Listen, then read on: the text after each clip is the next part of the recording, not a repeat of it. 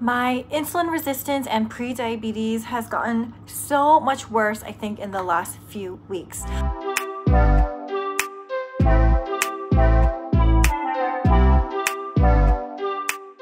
I woke up this morning, been feeling so tired. I think for like the past 2 weeks, I've just been waking up feeling super exhausted. And I know for me, that's like a big sign that my blood sugar is off. I think the last time I tested my blood sugar was for the Are Fruits Good for Blood Sugar or Bad for Blood Sugar video that I posted maybe like, I think it's probably been over a month now. I think I've been kind of keeping my head down and being in like denial about how my body was feeling. I was afraid to test my blood sugar. But this morning, because it had been now 2+ weeks of just waking up feeling so badly, I did test my fasting blood sugar and my blood sugar was 116.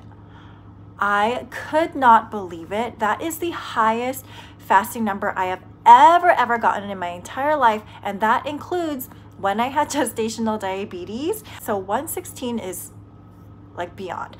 Typically, my blood sugar falls within the mid-90s range.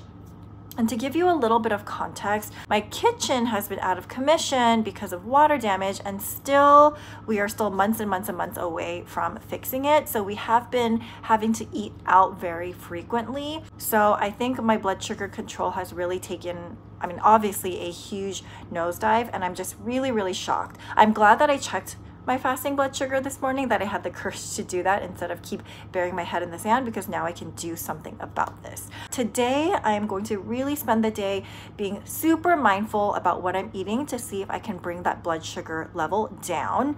I'm going to be still using that kind of balance mindset that I have been talking about in my videos. I'm not going to be restricting like complete food groups or anything like that. I'm still going to be eating things in moderation, and let's see if I can bring that blood sugar level down.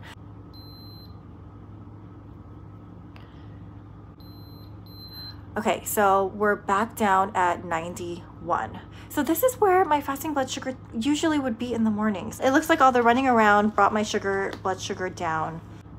Makes me feel a lot better. Let me show you what I'm gonna be eating for breakfast. So a meal that I really enjoy is yogurt if I'm craving kind of something sweeter in the mornings. So what I did was I took a little bit of frozen berries that includes strawberries, blueberries, raspberries, and blackberries. And I took probably about like 1/3 of a cup of that, and I just stuck it into the microwave for a minute. And what that kind of does is it just melts the berries. It creates kind of like a jammy like consistency. So it kind of sweetens everything up.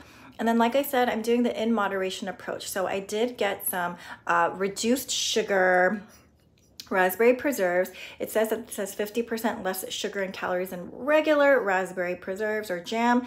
So if you look at the nutrition facts, 1 tablespoon is 6 grams of added sugar, 7 total carbs.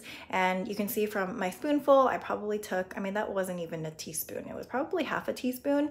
So let's just say if I eyeball it, 3 grams of sugar that I'm adding into my berries to sweeten up my yogurt, essentially. I'm not using honey or maple syrup or anything like that. So that's gonna be the thing that sweetens it up.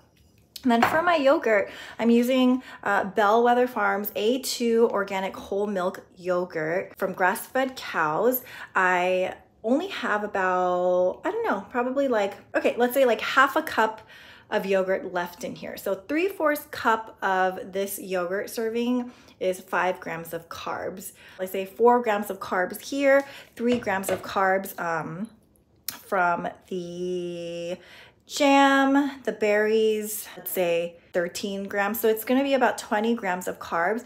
And then what I'm gonna do is I grabbed the jam, I mixed it into my berries, just kind of squished it all in there, and then I dumped it into my yogurt. And then I'm gonna be eating that with almonds. And the almonds that I like are these dry roasted almonds from Costco, super yummy. And obviously almonds also do have some carbs. About 1/4 cup, which is probably what I'm gonna have, has 6 grams of carbs. So maybe for breakfast, a total of 26 grams of carbs. But I really do want to emphasize that other than the jam, everything else really is just like natural sugars, to me, that's not really a big deal. So I'm gonna go ahead and eat this, and then I'm just gonna take you along with me throughout the day. I'm gonna check my blood sugars sporadically so you can see how the rest of the day fares after that 116 fasting blood sugar.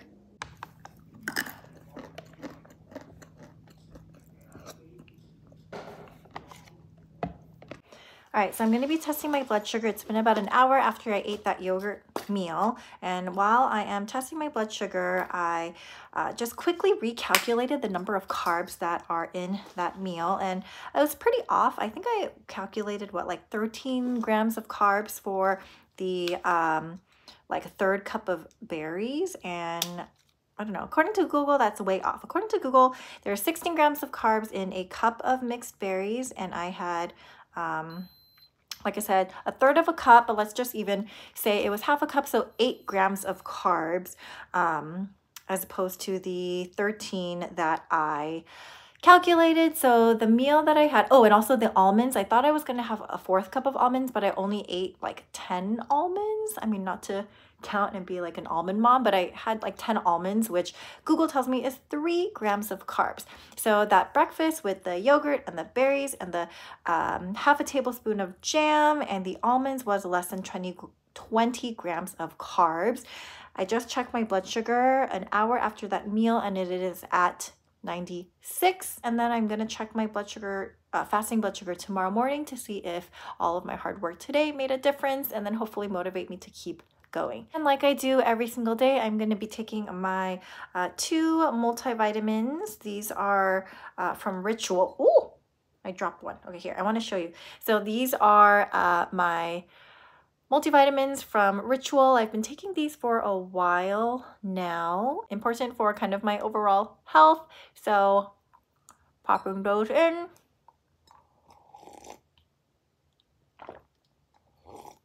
And I always make sure I have my daily vitamin after I've eaten a meal, because I read somewhere a lot of the kind of nutrients and vitamins, yeah, the different types of vitamins in your multivitamin sometimes get absorbed better when there's food in your stomach versus on an empty stomach. Ever since I read that, I always make sure to take my vitamin after having eaten a meal. It's been about an hour and a half since my last blood sugar check, so about 2.5 hours after I had that yogurt meal. I'm just curious to see where my blood sugar is stabilizing at 91.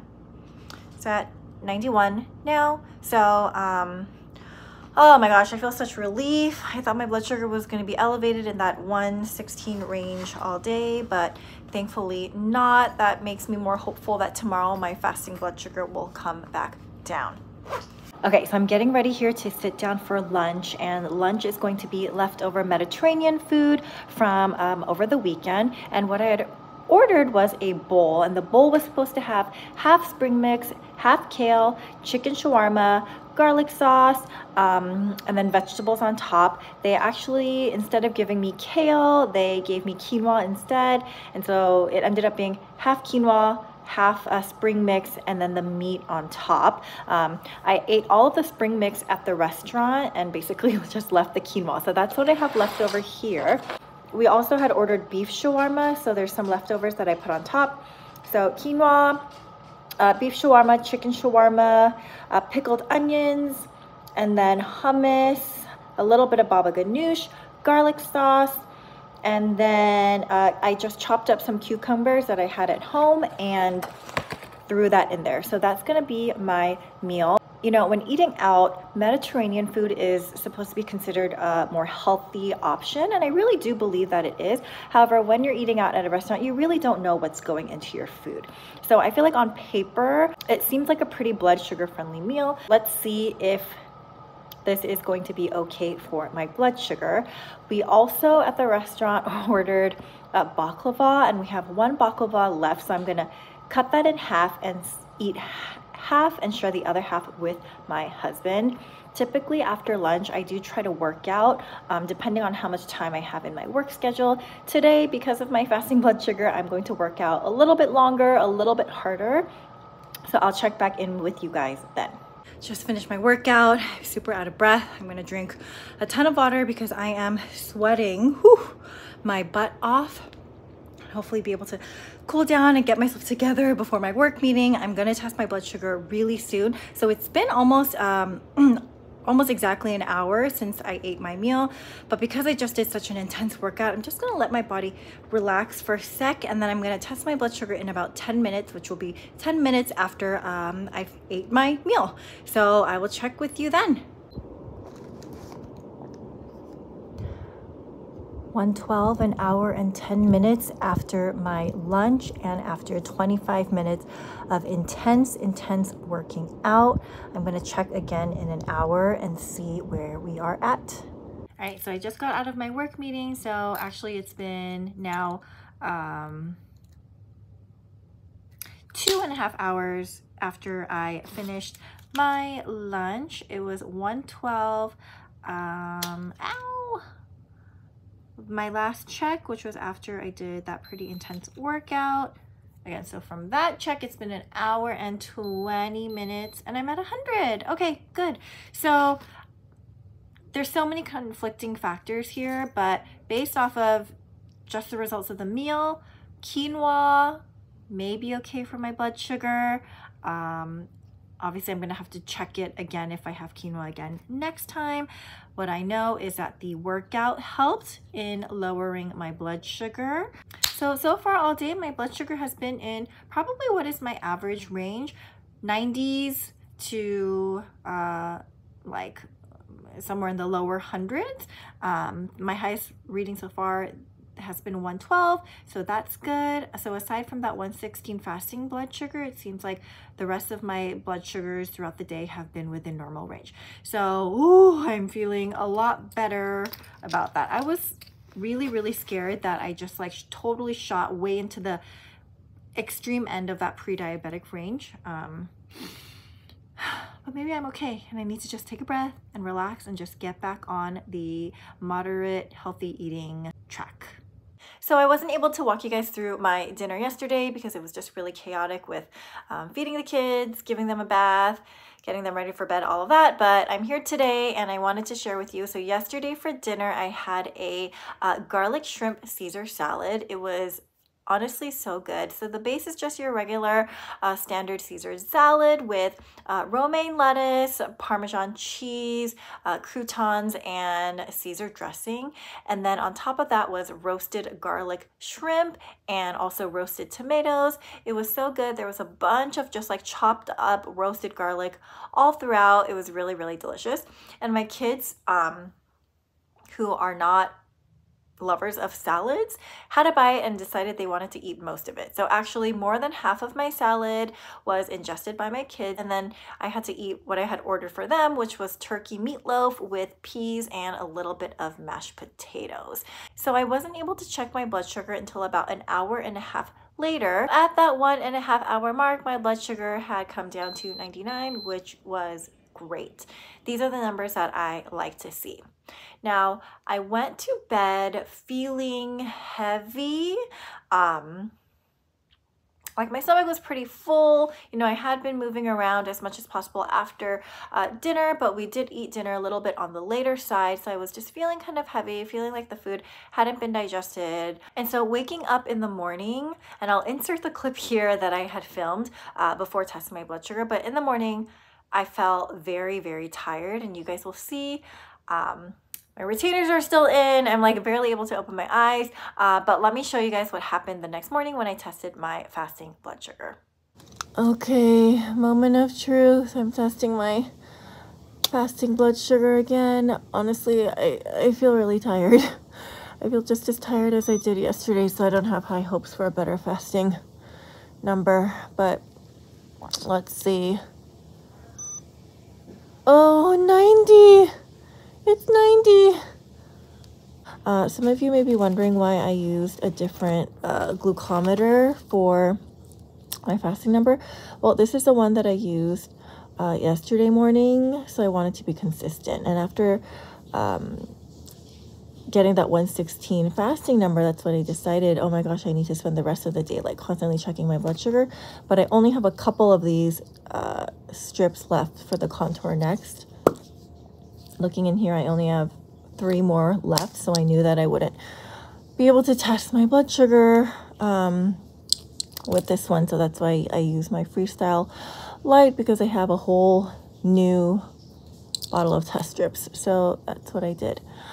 You can't feel it through that clip, but I was really excited that my fasting blood sugar had come back down to 90. I really was expecting my blood sugar to be back up in that 116 range, but it looks like just 24 hours of being a little bit more intentional about what I was eating, you know, not going crazy on the more refined carbs, really did help bring my fasting blood sugar back down relatively quickly. So this is a wake-up call for me. Even if I'm eating out and even if it is just temporary, I know that my kitchen is still going to be out of commission for at least the next 3 months. So I really need to rein it in and get it together. Starting today, I'm fingers crossed, like I'm hitting that reset button and I really want to do a better job. So I hope this video was helpful for all of you.